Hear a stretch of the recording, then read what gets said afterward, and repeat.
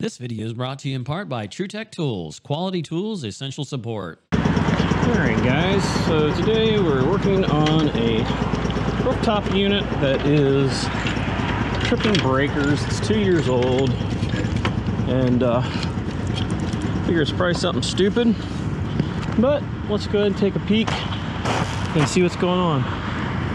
That's an interesting way to do that. Let's hook a cable from the head unit to that pipe.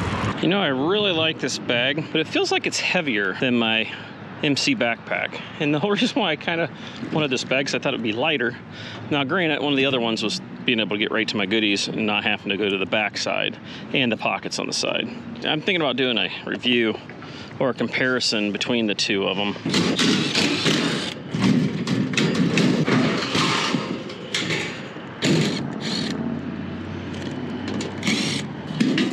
It says it can run the blower, which I guess is a good thing. It's got that expensive, hard to get, that blue deal, which means this right here.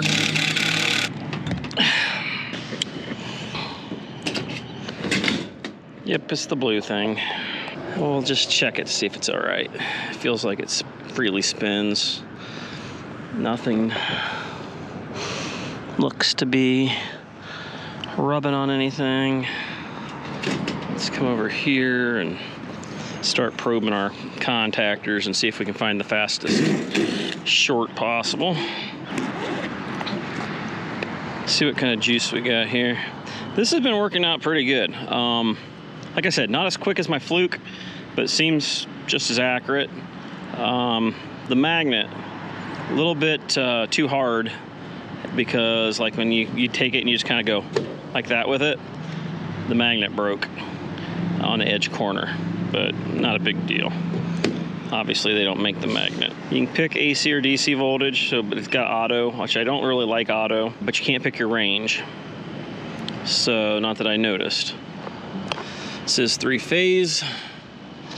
Does have one capacitor that is blown. Well, look at that. Imagine that, right? That would be for the compressor. Wow, that was hard. Well, let's go ahead and kill the power. Wait a minute, this is 3-phase, and we have a single-phase disconnect. What kind of horse pucky is this crap? Is it 3-phase or single-phase? It sure looks like 3-phase, but I'm not seeing a ground in here. That's ground. Okay, you tricked me. Somebody don't know what green tape is, because they did that old happy. All right, well, it's not 3-phase. That's because people don't know what blue, red, and green is. Yep, gotta love it. Let's go down here and make sure the old juice is not loose. No juice. No juice. No juice. All right. Wow, probably the most common thing that we get ridiculed over, bad capacitors that people sometimes charge outrageous crazy money for, but instead of just charging up front hourly prices, they try to make the capacitor sound like it's $300 to $600. That's the crap I keep hearing on these DIY channels that keep trash talking us. And I think that's the reason why I've never have liked the flat rate pricing, because you never know what people's ability is on getting things done in a timely manner. So they end up pricing it with crap tons of labor on it. And I have no problem with us making good money at stuff, but that's what I don't like about flat rate pricing. You can give a quote, but you know, the way they do it, it's not rocket science. We just hyperinflate everything and then think that the customer's not smart enough to know that, and I don't like that. So that's your preaching for today. And kind of get it maybe slightly loosened up here so you can kind of work on it and get that screw back that I dropped. You got that one that I did the commercial stuff on, where everything's like hanging everywhere, and then you got this one that made everything with 600 wire ties on it. Brown is your fan, blue is your compressor. Yeah, see that happy little alien spaceship right there? Made in China. Made in China. 70 by 10. Boy, that's a monster baby. Holy cow. That's a big one. You know what? I think I have an 80 on the truck. Now, I know this is bad, but for demonstrating purposes, go Go ahead and come in here and go boom, boom. And nothing's happening. Go figure. And go to shell to that, nothing. All right, so it's Garbaroni. Let me see if I got one at the supply house. I may just go get it because I don't want to try to fit 15 capacitors in there, putting them in parallel to do it. All right, so get this funny story. Our local carrier supplier doesn't have the capacitor. From what I heard after talking to one of the other guys, they don't even make the capacitor. This motor right here takes a 10. Why they use a condenser motor that would need a 10 is beyond me. So what I'm doing now is double checking my filters to see if I need those. That way when I go get something, I can get it together. Now they have a 70 by 5, which is probably what I'm gonna get, and then double up a 5. Not horrible, but they're definitely getting there. I'll give him the option to get those replaced while we're at it. All right, so we've got our new filters here. We'll get those put in. Like I said, they didn't have the 70 by 10, but we did at least get a total line 70 by 5. And then they didn't have no 5 microfarads in stock either. So ended up, we used the Mars on that stuff. So we'll combine that together and we'll be good to go on that. So let's go ahead and get the filters in. This is pretty much a beginner's call. I'm gonna go ahead and leave it in here just because it appears that some of this stuff for the new guys seem to enjoy it. I'm always trying to show some of the most difficult stuff that I find difficult so that other people would have it, and I sometimes think it doesn't do as good because there's more people doing this kind of stuff here than the other stuff. So that's why I'm going to go ahead and leave this on here, and that way if you think, why is he doing this call with a capacitor being bad? Because I'm going to show basically that we should do more than just replace the capacitor and leave. We should find out if there's any other issues that would have caused it, if if the system's working right. Basically, give them their money's worth while you're here. Go ahead and take care of that. So yeah, the filters that were in here were not completely plugged. However, it has a pretty heavy dusting, and would it take a crap in the middle of winter? And does he have us come out in the middle of winter or before winter? So why not just do it while you're here? So that's kind of the reason for that. I've got to build me a couple jumpers for the capacitors, which I forgot to grab because I had a phone call come in. I found that bottle of refrigerant up here. I think one of our installers probably left it here, so I'm going to take that with me. Sometimes it can get windy up here. So as much as I don't really like having this here where it's at, we'll go ahead and do it just in case so that it doesn't possibly fall out. Okay, we've got the commons all on there. The fan's back on brown. Look how they made this so brain dead. Brown, brown, blue, blue. Thailand, I'm sure that's better than China. Yeah, right. So we'll go ahead and get that on there. Get that in place, and then we'll mount that other 5 up here in just a second. Oh, it went up on the top, didn't it? Yep, it went up on the top. So let's put it on the top.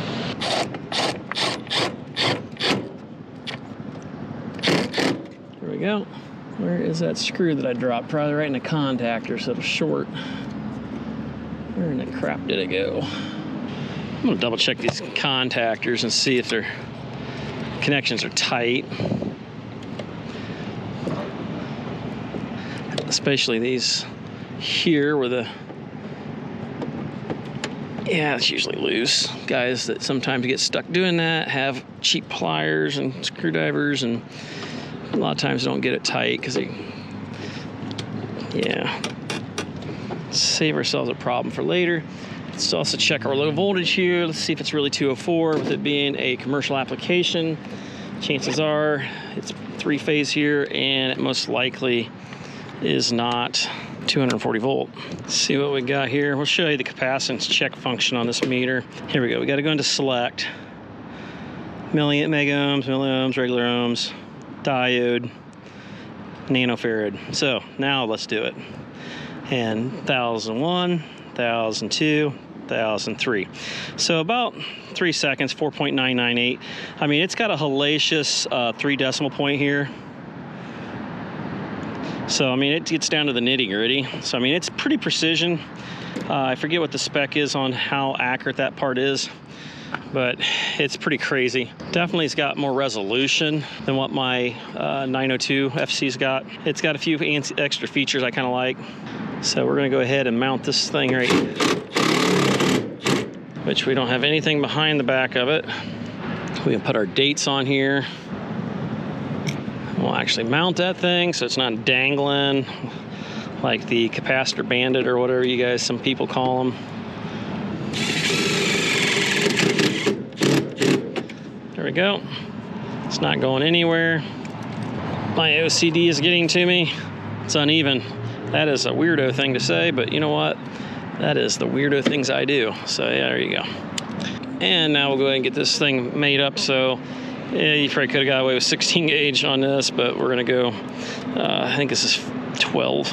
So we're gonna make one for our common, bring her down to there, make sure that's about the halfway point on both of them.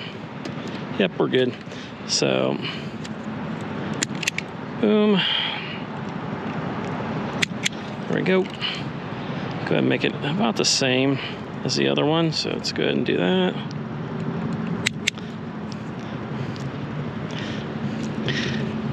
This is made in Germany. It's Philo. I don't know if I like it as well. I don't think, they got one made by Knipex, which was a lot more money than that one. This one does good on new wire, but does not do as good on certain different ones. So my Klein, that looks like multiple drill patterns and pulls apart, catapult, I think is what they call it. That one does a better job on overall. But that one there, without having to size it and stuff like that, works out really quick and easy on that. So like I said, it works great for some of these. So there's one there. And yeah, blue is usually 14 gauge, and as usual, you should not be able to pull them off. That is a good crimp. Bring it down here, put it on the common. Sometimes I'll use my yellow crimpers, but on smaller stuff like this, a lot of times I'll just use my Kleins. Which these Kleins are not that great at stripping wire. They're a little too big for HVAC stuff. It says 16, but that's probably why it doesn't do. No, it says 18 there. It just does not do a very good job on thermostat wire at all. So I found it better just to use the cutting head. Now, come over here to the fan one. There we go. Putting them in parallel adds up. Put them in series makes them go down. Don't know the mathematical formula for the series one. It's not very often. I've never really ever done that. So now let's recheck it. Okay, we're going ahead and unhook the fan from it. That way we're checking just the capacitance of the capacitor. So we put it on there and we see what we come up with. 9.91. There you go. So not exactly 10 like I'd like, but well, that's your high quality operations there. Then on the other one, just for making sure, let's go ahead and check the compressor one. Unhook the compressor. 1001, 1002, 70.0.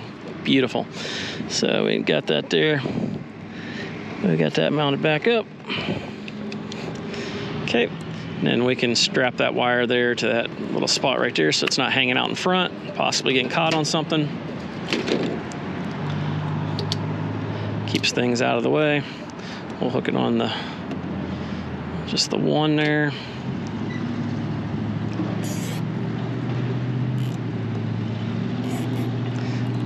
That way nothing possibly rubs into anything.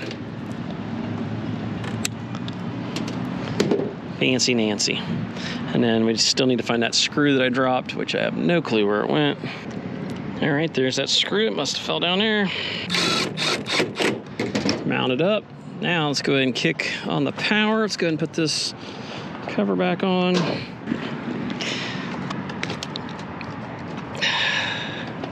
Yeah, it's a cheap disconnect, but whatever. It's adequate. It works. It ain't what I like, but it is what it is. It works. Okay, so power should be on. Let's check our voltage and see what our low voltage is. So our incoming is 244. You can see it takes a little bit of time to read it. Let's go up here and go R to common and 27.01. I'm good with that. Okay, let's go ahead and go on to amps. Let's go ahead and jump this thing to see if it trips the breaker or not, or better yet, we could probably just push this contactor in. Fancy Nancy. Now, obviously it took forever for it to read it. Let's go ahead and turn on inrush, push it in. 172 amps on inrush. So you wonder why the 30 amp fuse or 40 amp, whatever it is it's on, the trip, there's a reason why. Plus I short cycled it, which would have caused it to be higher.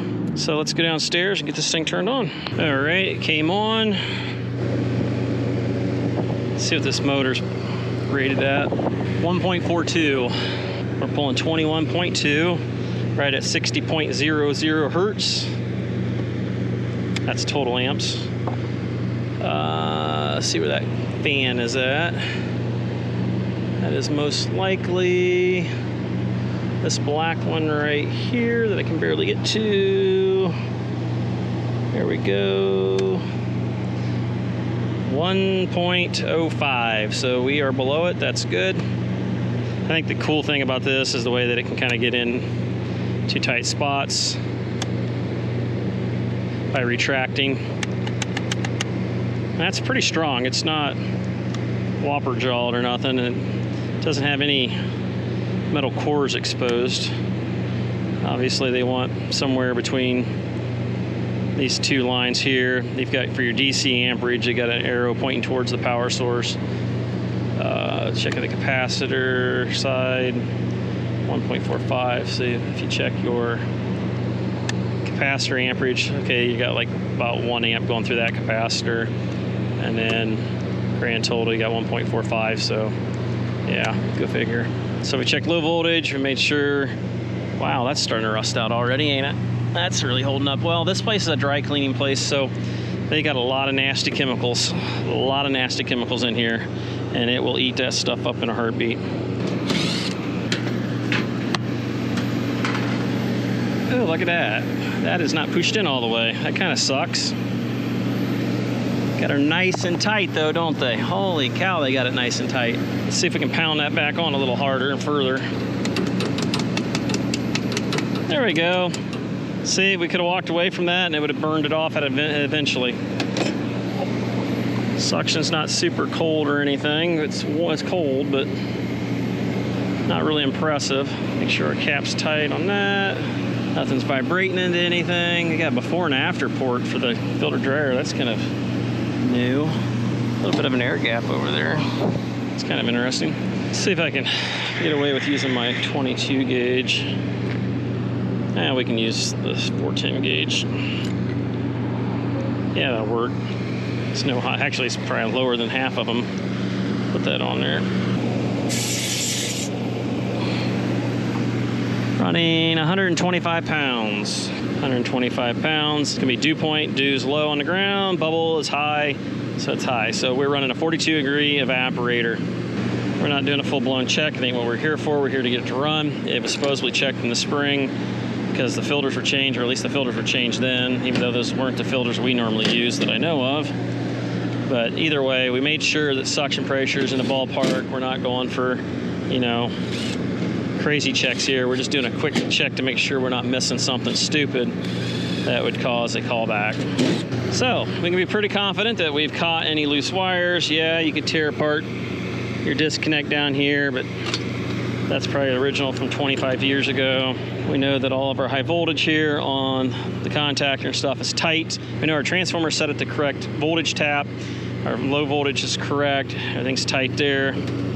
And we can feel pretty confident that we caught anything that was something that needed to be caught. Go ahead and get her back together and get out of here. One of them things where I had an 80x5 capacitor on the truck, but that was bigger than we needed. Ballpark, if it would have worked, if you can be within, I think, 10% of what it's rated at, you'll get away with it for temporary. So fan speed, all that, he didn't have any complaints on that, so go ahead and get this back together. Wrap it up. I think my next call is on an ice cream machine, which I purposely don't show much on that, so, because it's top secret squirrel stuff. All right, guys, that's gonna wrap this one up. It's an easy one, but that's the reason why I left it on here, because sometimes people like the easier stuff because, you know, they may not have all the experience doing all the bigger stuff that I like to do. So I do it all. It's just one of them things where I just choose not to show it very often because I don't want people to get bored. But just because it's boring to me don't mean necessarily it's boring to others. So you just got to sometimes keep that in mind. That is the reason why I'm going to probably start doing some more videos on some of the basic stuff as far as wiring things and stuff like that, just to kind of keep things progressing with something new, at least with me doing it. So I know some of the stuff's been covered in the past, but I'll do my own twist, my own thing. All right, until next time, guys, we'll catch you on the next one. Later.